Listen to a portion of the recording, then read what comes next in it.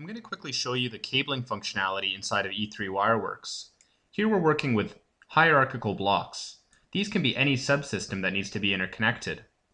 Within the library, we're going to browse to a connector, and you can see a nice preview of what that connector looks like, as well as a listing of all the pins. Connectors can be placed as a complete full connector just by dragging and dropping, or they can be placed as individual pins by right-clicking, Place as Single Pins. The hierarchical blocks can also be split, just by right-clicking Split Block to put into another location. This can be quite handy if pins need to be split up, whether they're for incoming and outgoing signals. We'll notice that E3.WireWorks constantly is doing quality checks as well. We'll notice that the pins cannot be on another subsystem, because that wouldn't make sense. Of course, the systems need to stick together. So we can put them together on the other half of that existing block. Let's place another connector here. In this case, we'll notice that the different symbols are used to represent that this is a female connector as opposed to a male. A great deal of the connection can be done simply by box selecting the area. Anything that's horizontal will automatically be interconnected, and the associated mating connector will be added. In this case, we'll notice that the DT046P matches up with the 6S. Other interconnection can happen quite quickly just by box selecting, turning corners when desired, and attaching at other ends of the connection. Single connections can just happen with the single connection tool to turn whichever corner you like and connect onto another connector. Wires can easily be applied by browsing within a wire group, picking out the color and size of wire that you like, and then you can connect the wire continuously throughout all of the areas. And there you can see that we're applying the color, the diameter, as well as the signal is being called out in a single go.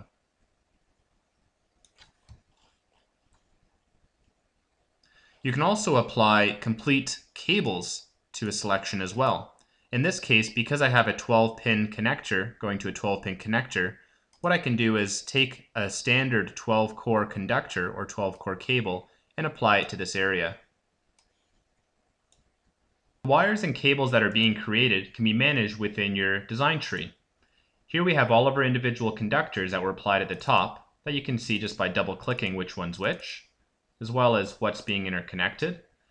And we also have a couple preset cables with their conductors that are within shielding as well.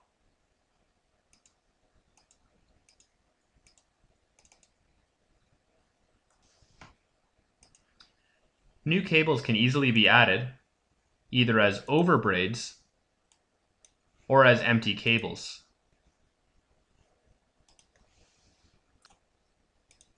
For the two 12-core cables, I'll put those in the overbraid W3, and the cores 1 through 10, I'm going to put in a new wire harness W4.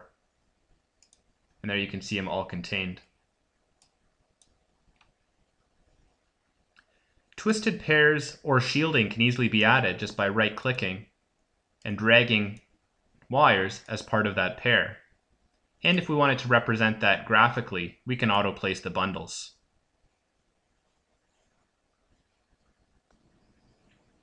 For the first example I created with just the individual conductors, I'm going to create an example or a quick manufacturing drawing within E3.WireWorks itself. To do that, I'm going to place a new device view. We also have the option to place single pins and use the active pin terminal if you want to see the contents of inside of an individual connector.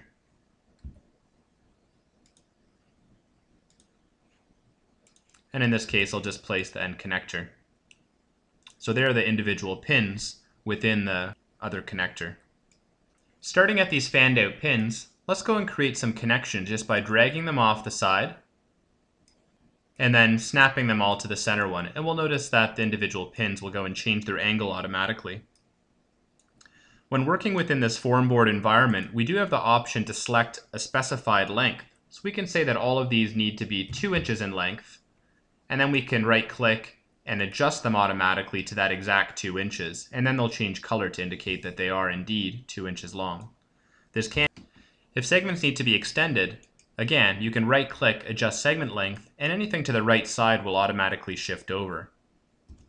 Getting some length information off of here just can be clicked quickly with the measure tool. And we also have some great capabilities with following a path. Selecting the 2 endpoints of a more complex path will create a dimension tool that actually follows along.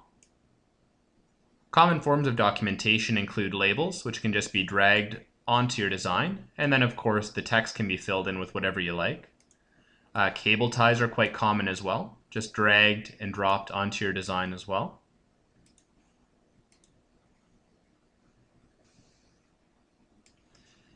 And a bill of material can also be created by dragging on the symbol and then launching the bill of materials tool. Balloon numbers are called out, and the bill of materials is complete with all of the cable information, cable ties, and all the connectors. One thing to note is, of course, calling out all the active mating pins within those connectors as well. Exactly what's required to make sure your bill of materials is ordered accurately. If the lengths or space requirements of the cabling is unknown, it may be a consideration to move the information over to SolidWorks, simply by importing and exporting the route. The route information can be leveraged using the start by from to. Select the XML file that E3 created, and SolidWorks will prompt you to start placing the components. Paying attention to the device designation, you'll know which one needs to be connected to what, and then we can go and select where they need to be connected into our design.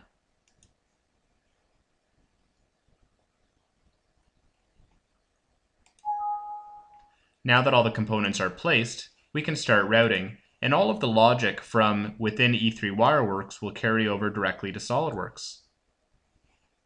We can use the guidelines and group items together simply by box selecting and merging.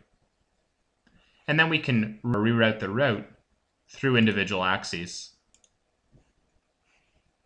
Once the route's been completed, there's a variety of options for the documentation.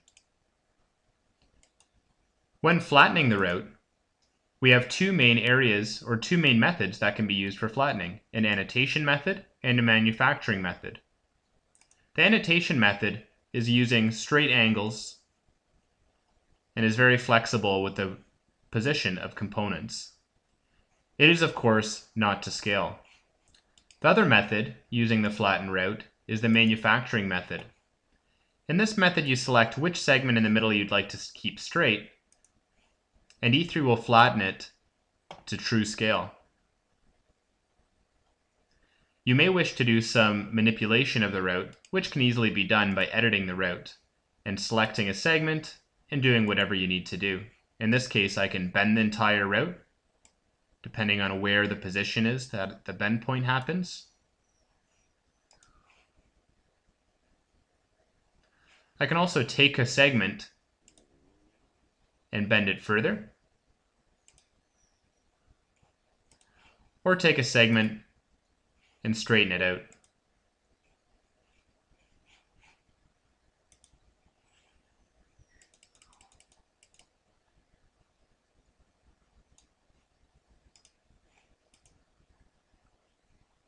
When you're happy with your flattened route, a manufacturing drawing can be created.